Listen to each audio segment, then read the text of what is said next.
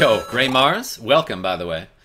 Yeah, so when you get a game over in this game, it takes you to the front door of Wario's castle, and it shows you how many coins that you didn't collect. But if you wait on this screen for like a good 3 minutes, you will hear a rendition of Totaka's song. Kazumi Totaka was a sound designer who worked on a lot of Nintendo games, and he would hide this goofy, like 5-second song in so many games that he worked on, including this one. Also, Link's Awakening. You can hear it in a bunch of Animal Crossing games, and I'm pretty sure you can also hear it in Mario Kart 8 Deluxe. But if you just wait on the game over screen, I think the tune is hidden in Luigi's Mansion. Yes, it is.